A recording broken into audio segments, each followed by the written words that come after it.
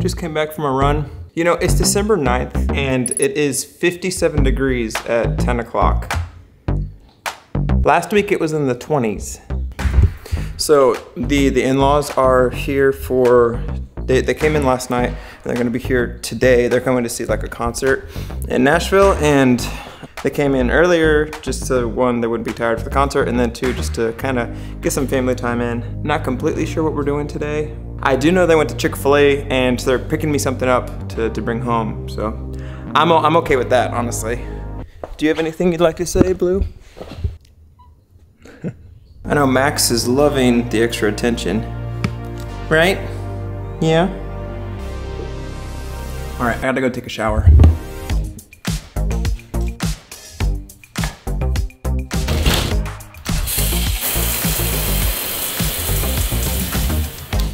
So I got this comment on YouTube today, and it was it's something that I really needed to hear. I don't know this person at all, and I honestly I don't know how he found my channel. I think he just stumbled across it, but his comment, let me explain.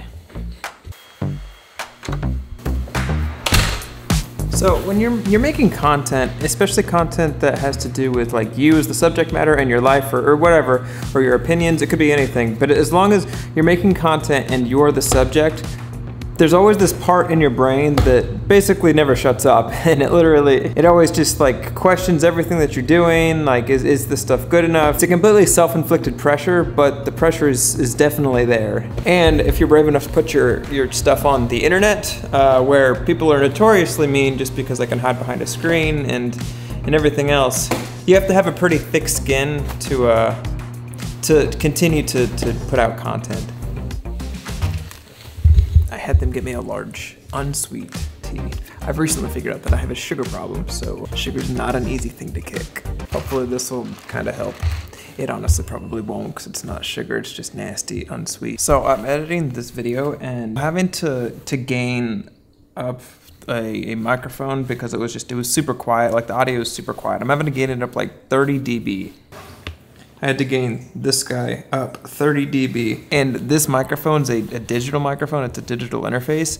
There's zero noise floor. Like if I gained it up 30 dB and then heavily compressed it, which is what I'm doing right now, with like any other microphone, like that's using like a little jack, it would be so noisy. And if you don't know what noise is, it sounds like, that's crazy.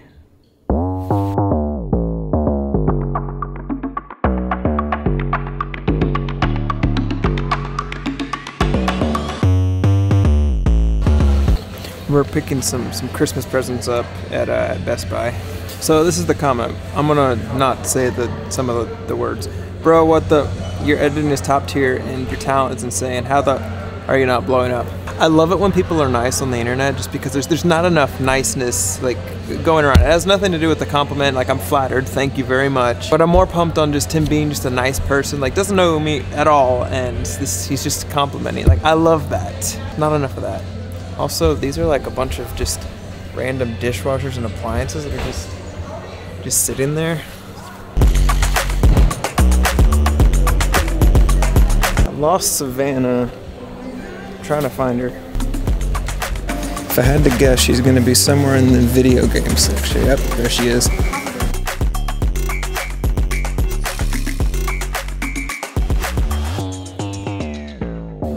I think in life, especially with creative things, if you can be supportive of somebody else making things, that just puts you in a really, really good light. And I think honestly, it kind of makes you more hireable. Thinking about what Nick said yesterday, like being a good hang and like being able to embrace somebody's like idea and create off of that, the root of all of that is being supportive of somebody. I think that's why I like the comments so much.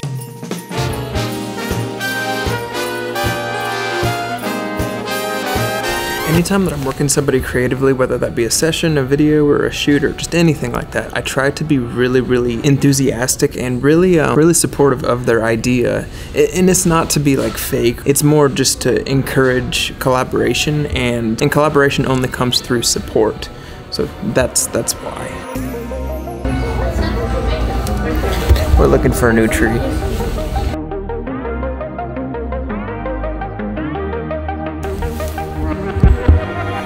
And honestly, from my experience, I think that any shortcomings that you may have, like you may not be the best player or you may not have like the best setup, but if you can be supportive, that's going to put you above somebody that may have a better setup or maybe can play a little bit better. A lot of people say if you're not good at the hang, then you're not going to get any work, and that's true. And part of the hang is being supportive of other people's work.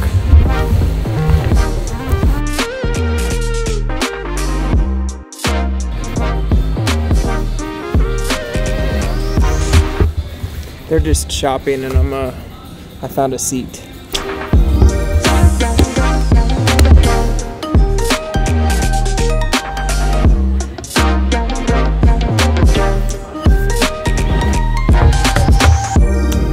I'm gonna go see if they're ready to go.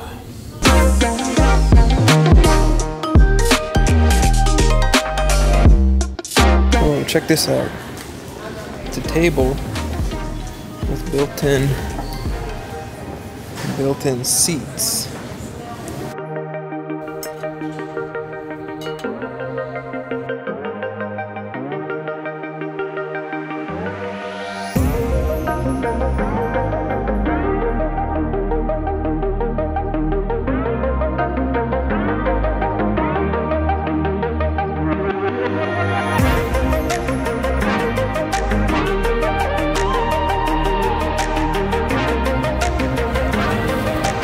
My payment.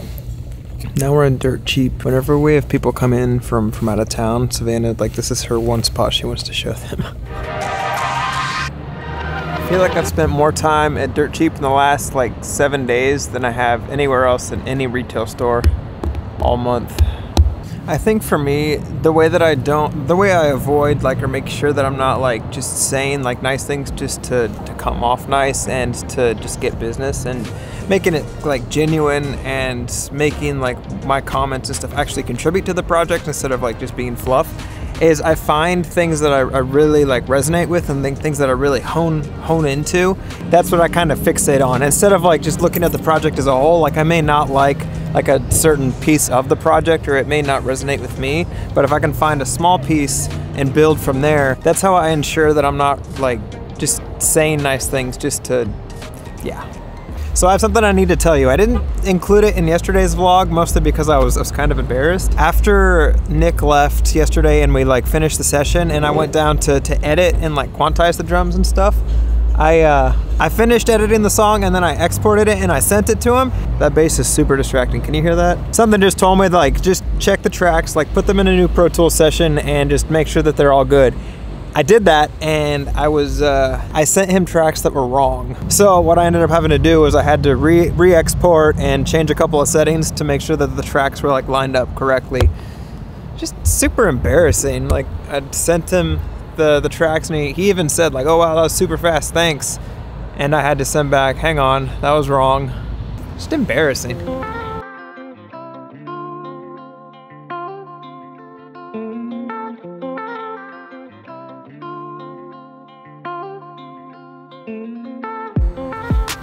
So it's 5 o'clock right now, and I just realized that we're flying out to Charleston tomorrow morning at 9 a.m. and I haven't packed or anything, which is the norm.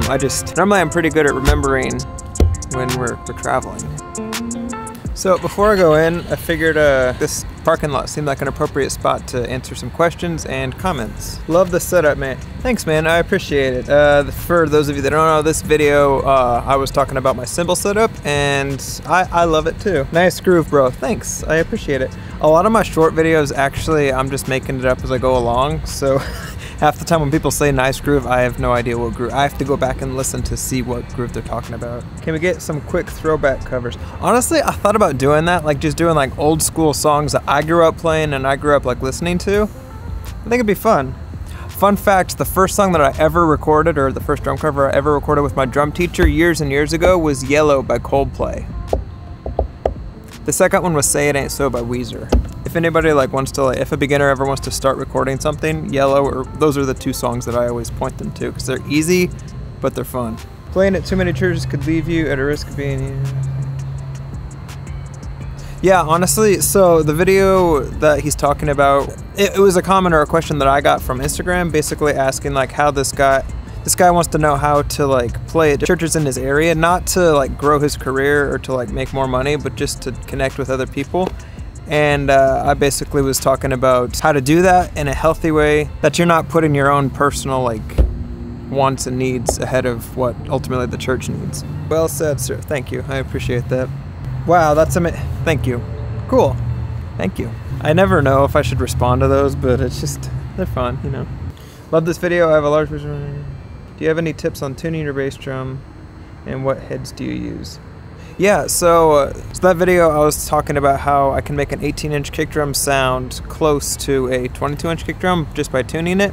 And what I typically do for heads is for the batter side where the beater's hitting, I'll do like 1 or 2 rotations of the drum key, and then on the reso head, or the side that has the hole in it, I'll just finger tighten, and that's it. And the idea is to have as much air and as much like movement of that reso head as you can get, so that the maximum amount of air is hitting the diaphragm of the kick drum microphone. As far as heads, I typically use dual ply, and that's basically it. Anything that's like dual ply for a kick drum head is good for me. Honestly, for all my heads on my drum set, anything that's dual ply that doesn't have a ton of muffling is good, because I wanna be able to control how much muffling goes on to the drum. Okay, I think I'm gonna go find Savannah now.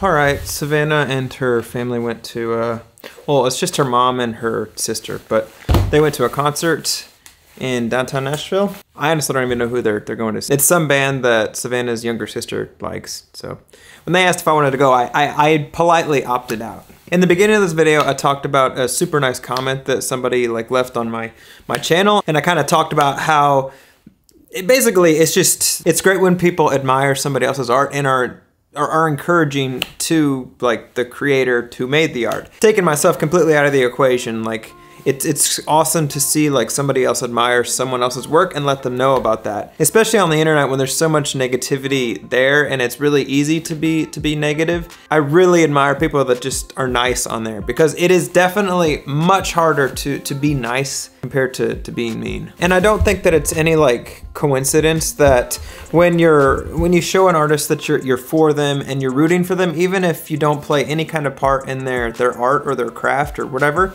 I don't think it's any coincidence that a lot of times that'll come back around in the form of opportunities. Mostly just because people want to work with people that are like-minded, and I know when I'm looking for people to work with, or I do work with people and it's like the first time doing it, if we have like common things, or they're there to like serve or to help me with whatever I need to do, I'm so appreciative of that. The chances of me calling them back are vastly larger than if I'm sitting there like having to basically just almost encourage them to help me out. Not saying that person's intentions are that or anything like that. It's just whenever you're working for somebody, especially an artist or somebody like that, it's really important to really let them know that you're behind their project 110%. I once had somebody tell me something that completely changed the way that I looked at the music industry, and honestly it changed my entire outlook on the way I look at the world and life. I'm not gonna quote it word for word, but basically they said, be people's biggest cheerleaders and celebrate their wins with them. Don't envy their wins or don't wish that they could be yours. Embrace, love, and celebrate their hard work and their achievements. And if you do that, your life is going to be more fulfilled, more happy, and you're just going to have better friendships. And that's so true, so true. Especially in a creative field or in a world that we're all just seeing other people's achievements and accomplishments on the internet, like social media and stuff like that. And because it's so widely publicized, I feel like it's even harder to cheer people on and to not be envious of them and to not wish that was you. Now, I'm not saying just to only like celebrate other people and kind of sacrifice yourself to help other people. Definitely have your own goals and use other people's like accomplishments and stuff to encourage you to reach your goals and to reach your aspirations. Not in an envious way, but a self-motivated way. Do it for you, not for what other people will see ultimately on Instagram or whatever. That's personally why I've kind of stopped posting on my social medias a lot besides YouTube.